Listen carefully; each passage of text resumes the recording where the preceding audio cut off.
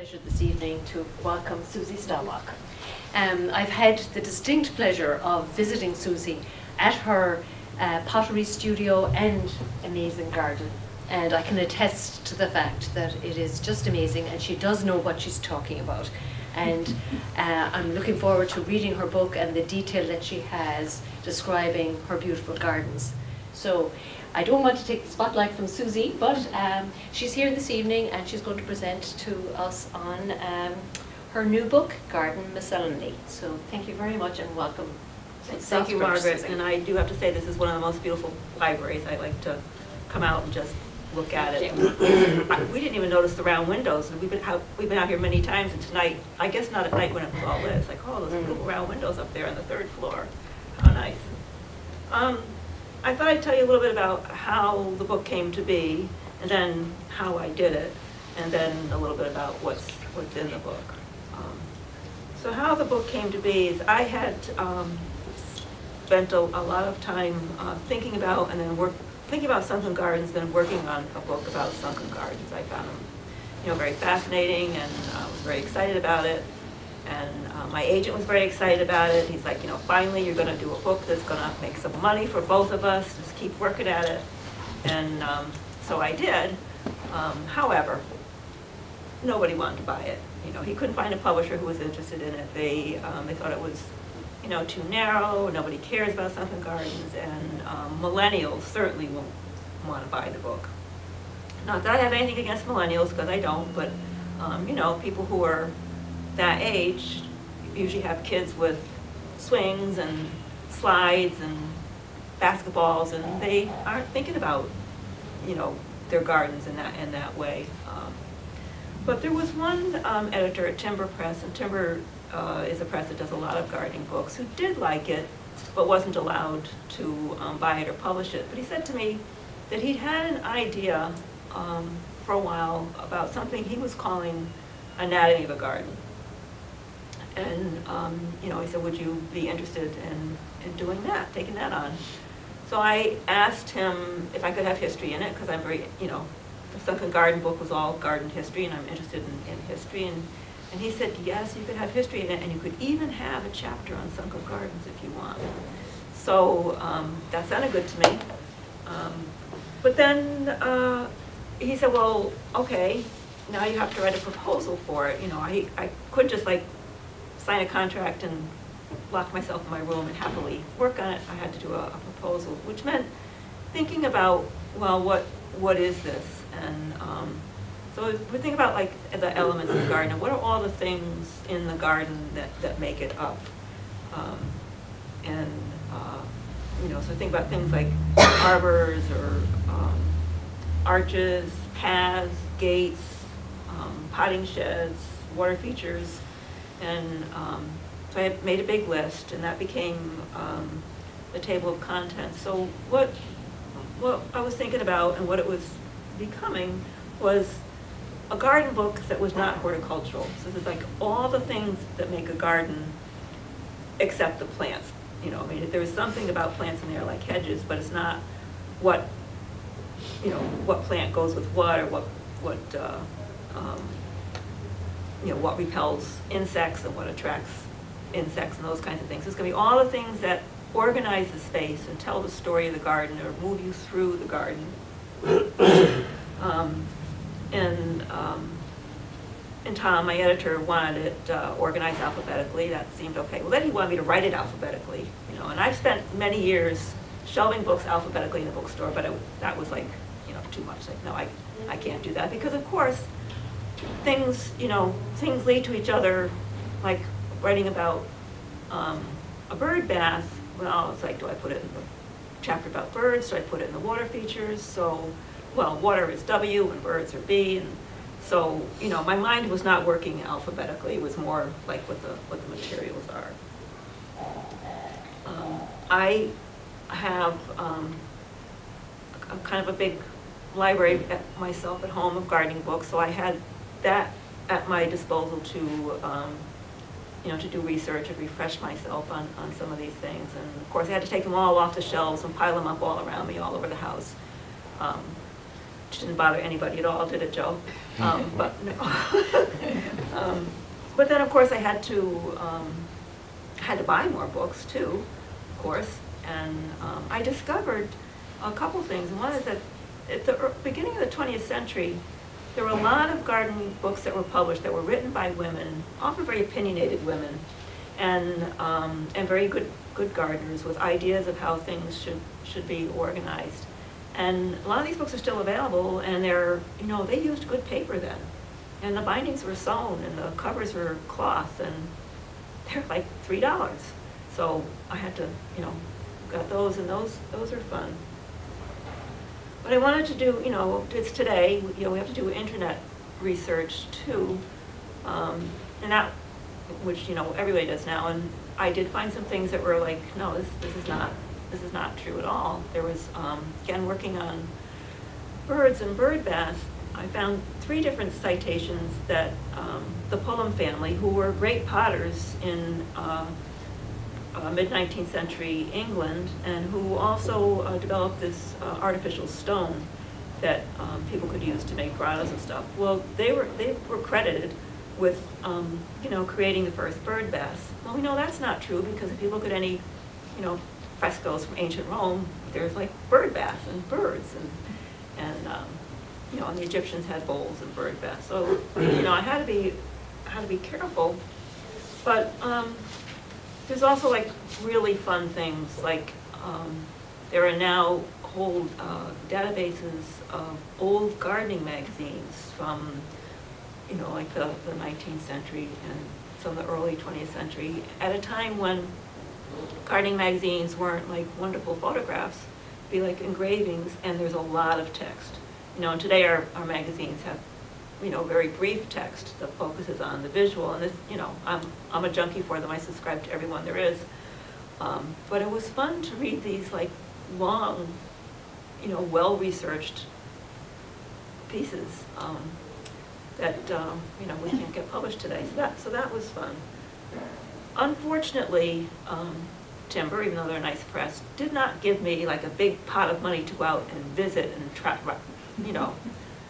fly around the world and visit gardens and look at all these things. So I couldn't do that. But I did do, a little bit of traveling around or looking around. And of course, like anyone who's a gardener, I always look at gardens or visit gardens when I can.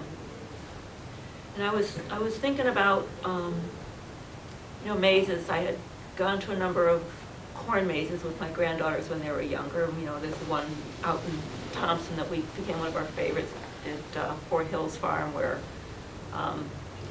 you get an emergency cell phone number to call in case you can't get out.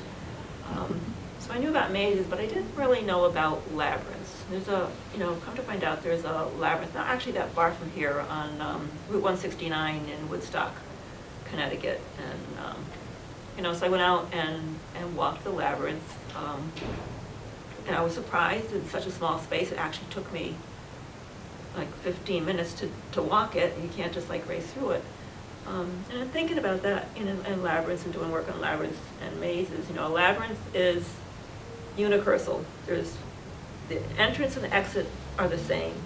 There's one path that goes around, and the classic labyrinths are, it's 7, and then it can be added in courses of 4. The same design has appeared, all over the world in different time periods. Fishermen in Scandinavia made them on the shores. They were popular in the Middle Ages, and we have them today in hospitals have them for places for people to think and breathe, and some churches have them, and today you can put one in your backyard.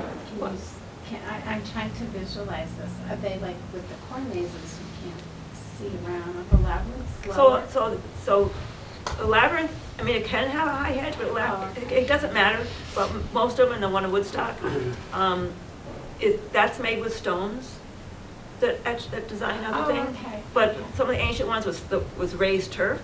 Mm-hmm. The fishermen used shells, and today you can actually buy landscape cloth that has a pre-printed design, so you can make your own in your backyard. Just fill it in with mulch or grass and put out your stones or whatever it is you want to put out. A maze is a puzzle, and it can have multiple entrances and exits. It has dead ends. I mean, it's a trick. And it was they were made as an entertainment, and it's the mazes that we think of that often had, the big estates had the big high hedges and you couldn't see over, and that's how it is in the corn mazes. And there's some sunflower mazes around too. And so that, that got me thinking that, about how many things, how many of these elements have actually appeared in gardens over and over again throughout the world and throughout history, like swings. I mean, who doesn't like a swing? I still like to sit and swing and swing outside. And there's, we know the Aztecs had swings. There's artifacts ceramic artifacts of like a little stylized guy sitting on a swing, just like a board like we think of, and the ropes, and he just swings. A lot of on some of the ancient Greek vases, there are depictions of people on swings, particularly women and children swinging. So we know they had swings in their gardens, and there are a lot of paintings, particularly from the Renaissance and later, depicting people in gardens with lots of flowers and roses, and women with long flowing hair and their beautiful baby swinging, and that became very popular. And then here in our country, in the early 20th century, porch swings became very popular. They're popular before our activities moved to the backyard, when people still, all their activities outside the home that were social were in the front on the porch. And from that, we got lawn swings, which we still have, and we got those, and then in the 1930s, the metal gliders, the clamshell gliders, came. So it's like, so we've been putting swings, everywhere in our gardens. And we're thinking about arbors. My son has a grape arbor, and I would sit under the grape arbor with my son and my granddaughters, and grandmothers sat under grape arbors with their sons and their granddaughters in ancient Egypt, because the Egyptians had arbors. And in fact, their earliest arbors, they would take the grapevines themselves and train it like into a bough or an arbor, and then they realized, well, it would be a lot easier to put some poles. They put a piece across, and so they grew them for grapes to eat and grapes to make wine, and they actually made raisins too. But they also used it as a way of arranging their garden space and as a place to sit and get shade, because it was hot. It was hot there. And in fact, the hieroglyph for wine is like a stylized drawing of the grape arbor, and I learned it appears twice on the Rosetta Stone, which makes me wonder what actually the Rosetta Stone is talking about. I don't know, but so I thought, so we see that all these things that seem very particular to our gardens, and we certainly have arbors in our gardens, whether it's something like a grape arbor or a smaller arbor that just directs you through the garden or draws you in, or an arbor that we cover with roses and things, and that's a great place to take a picture of the bride, or the someone going to the prom or whatever, because it's a nice frame, and it just looks pretty. I thought what I would do, so that's a little bit about how I came about the book and what it's about. And I thought what I would do is just read you a couple little bits from it, and then we'll talk some more. And I included, in addition to things like arbors and paths, I also included kinds of gardens, because we have the benefit of information about gardens throughout history and travel. So today we might have, a bigger garden, and within it we might have a rock garden, we might have a Japanese garden or something like that. So I included those as elements too, even though they're actually kinds of gardens. So the one I'll read a little bit about fairy gardens. So gardeners have been infatuated with miniatures for thousands of years. In China, Taoists created miniature mystical landscapes as early as the 1st century. By the Tang Dynasty, The art of penjing, creating miniature landscapes in ceramic or bronze dishes, was in full flower. These sophisticated groupings featured tiny trees, mountains, and lakes. Japanese travelers brought some of the dish gardens home, where, influenced by Zen simplicity, the gardens evolved into a single, heavily pruned and trained tree in a shallow ceramic dish, a style that would come to be known as bonsai. Victorians used inherently diminutive alpine plants in their rock gardens to create miniature landscapes, sometimes scale models of actual landscapes. In the late 19th century, Lady Broughton created miniature mountains and valleys and imitations of the mountains and valleys of Savoy at her manor house. Victorians also enjoyed creating miniature worlds and terrariums, which they enhanced with moss, pebbles, and sticks. Meanwhile, fairies, elves, wood sprites, and wee folk occurred in pre-industrial European folklore and superstition for centuries, perhaps millennia. They could be playful, mischievous, or threatening. Parents believed that fairies could steal a baby and take the infant's place, becoming a changeling, a fearful thought that explained children with birth defects or problematic behavior. Naturally occurring fairy rings and circles of mushrooms were evidence of reveling elves or dancing fairies. Unexpected mishaps, and worse, were blamed on fairies. In order to avoid their tricks and pranks, Europeans of the time believed it was provident to create a welcoming space for them with soft leaves for beds and other niceties. In the 1950s, Anne Ashbury promoted miniature gardens as a solution for elderly, handicapped, and landless gardeners. Her book, Miniature Gardens, also intrigued gardeners who suffered from none of these inconveniences, and interest in miniature gardening spread first in the United States and then in the UK. All of these historical threads are found in today's gardens. And then I go on and talk about what's in fairy gardens today. And it's become very popular. A lot of house museums have like fairy garden events, or like the Florence Griswold Museum invites artists to create fairy houses, and then they put them out in the beautiful gardens there. So it's, and again, it's just like we've just been intrigued with tiny things for thousands of years. More prosaically, I'll go to compost bins.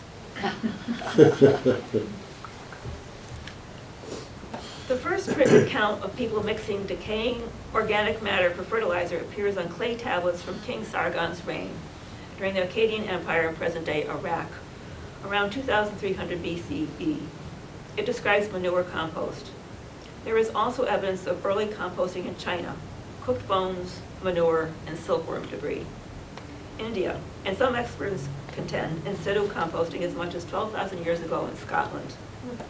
Ancient peoples likely, I said Scotland, not Ireland, Margaret, I heard you.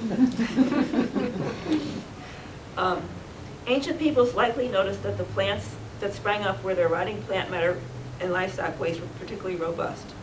Cleopatra was so taken with the work that worms do in making compost that she protected them, decreeing that any Egyptian who took worms out of the country would be put to death. In his old age, the Roman farmer and author, Cato the Elder, wrote a reflective treatise on farming in which he shared his agricultural advice. He counseled his fellow agrarians to make a big compost heap of litter, lupin straw, chaff, beanstalks, husks, and the leaves of ilex and oak. George Washington, determined to discover how best to improve his soil, tested compost with different ingredients. He had a stercory, or dung repository, built near his stables at Mount Vernon, a precursor to and rather glorified version of compost bins. Beneath was a pit lined with cobblestones. Above was an open-sided post and beam structure with a peaked roof.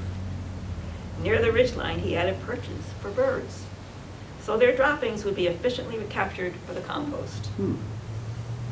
Washington combined quantities of stable manure with waste plant material from the farm to make his compost. And there's a reconstruction today of this structure at Mount Vernon. The art of composting was largely forgotten during the West love affair with chemical fertilizers and pesticides. This changed when Jerome Rodale, founder of Rodale Press, read An Agricultural Treatment by Sir Albert Howard. Howard had spent almost 50 years in India, where he made it his mission to increase the fertility of the depleted soil. He faced obstacles. Dung was burned for fuel and so was not an option. Chemical fertilizers were too costly. Having read about Chinese composting, he ultimately developed what he called an indoor composter. Indoor is the name of the town, not indoor like inside. After the town where he worked, Howard layered vegetable waste with manure and turned his concoction a regular schedule. During much of the year, this was done in pits, but during the monsoon season, he composted above ground. Deeply impressed, Rodale became an ardent evangelist for organic farming and composting, and began his own 60-acre organic farm in Pennsylvania. To promote his ideas, he started a magazine, Organic Farming and Gardening, with the tagline, "Back to Nature with Agriculture," and sent 12,000 complimentary copies of the first edition in 1942 to American farmers all over the country. And I'll stop there. It goes on about how they're made and that kind of stuff. So, while I was writing the book, of course, I wasn't tending my own garden, and it was getting weedy, and terrible things were popping up in it, like thistles and wild garlic and all the awful things that we have around here that pop up.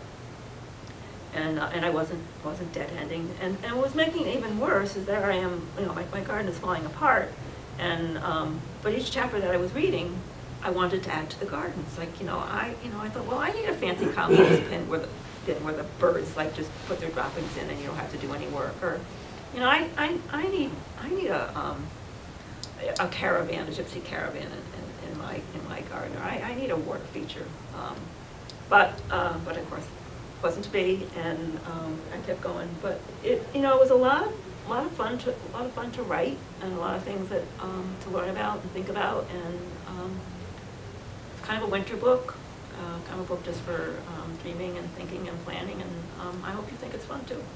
And I will be happy to have a conversation and take questions, comments. But I have a question about Mount Vernon. You mentioned Washington's, the way he designed it. Can you explain a little bit more in detail what it looked like? So it has a pit lined with with stones.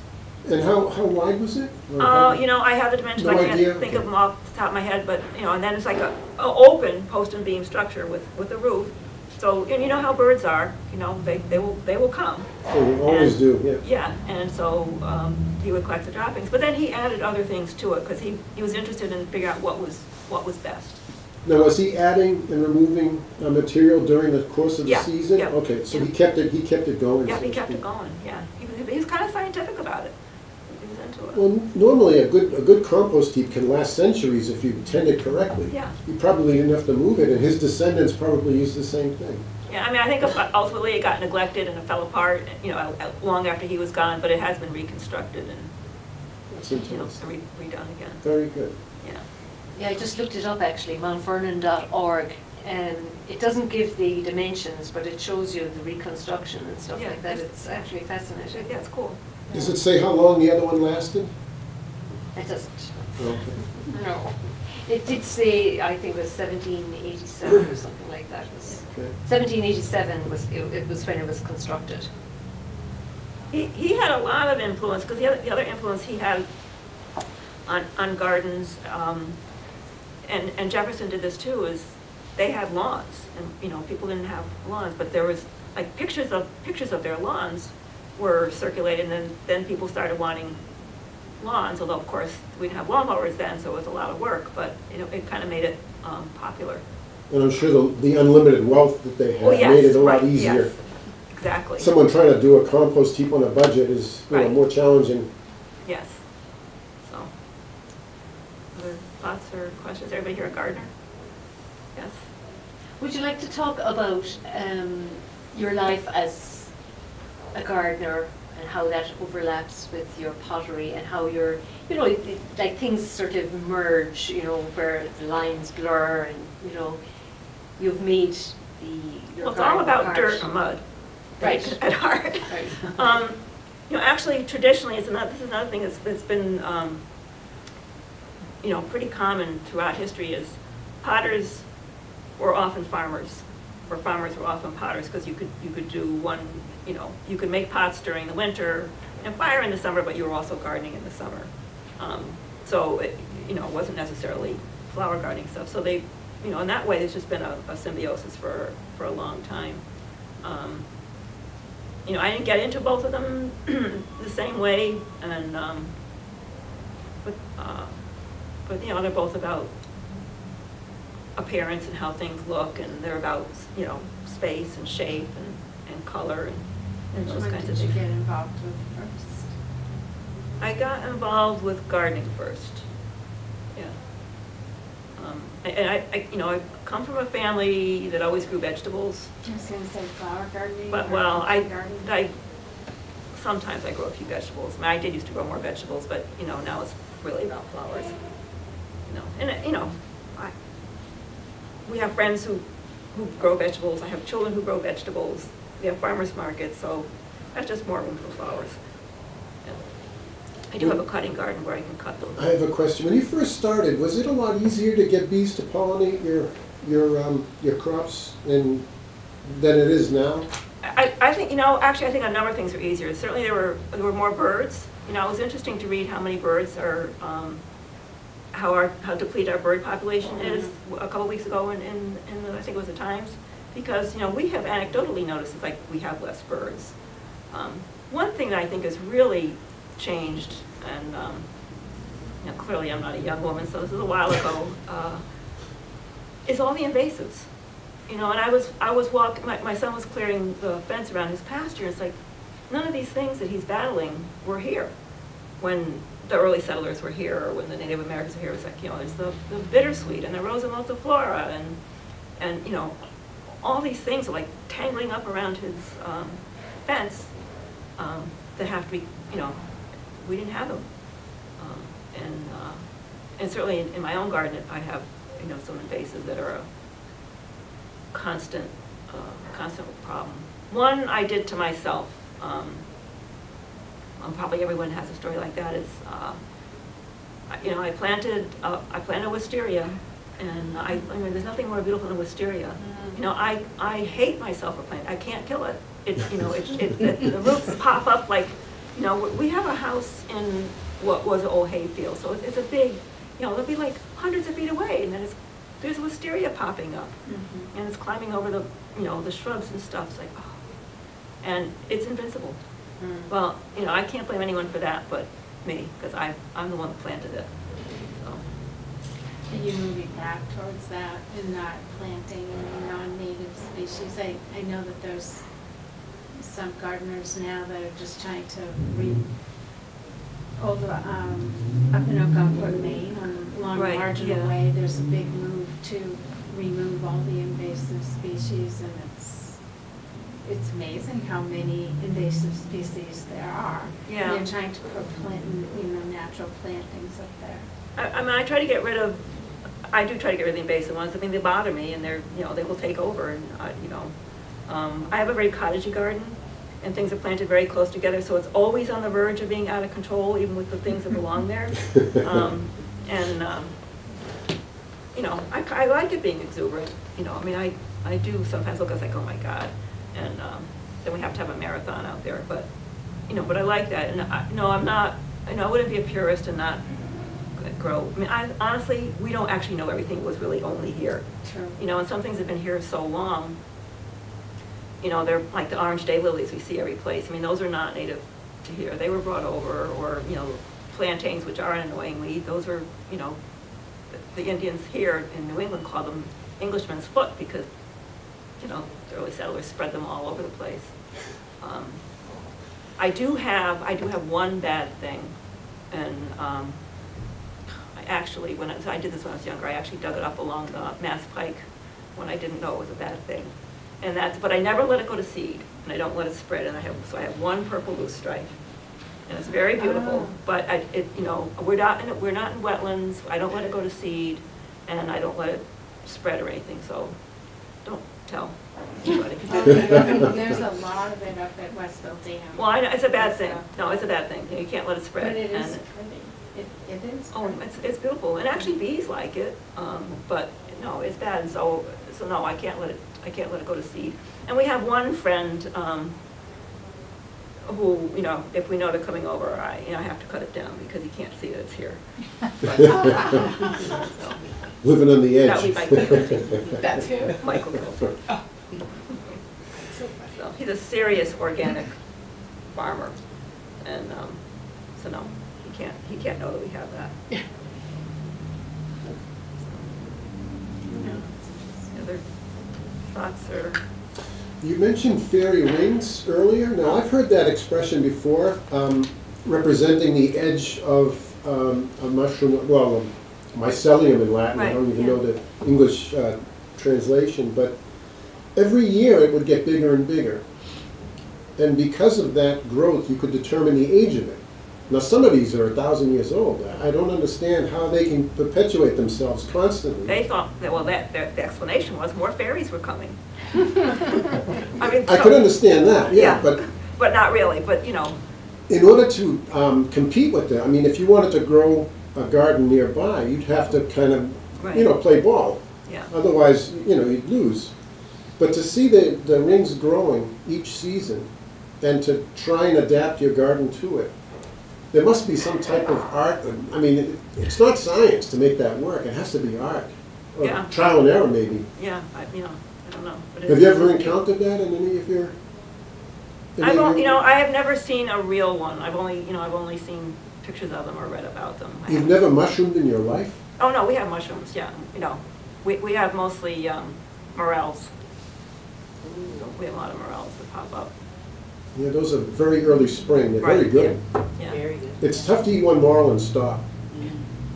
They're even habit forming for some people. Yeah, we have some critter that eats them too. I don't know if it's the deer or rabbits or who discovers them pretty quickly, because they'll be like, you know, the head's bit, you know, it's half eaten, Yeah. chewed. Yeah. You can see the bite marks. Yeah. And Yeah.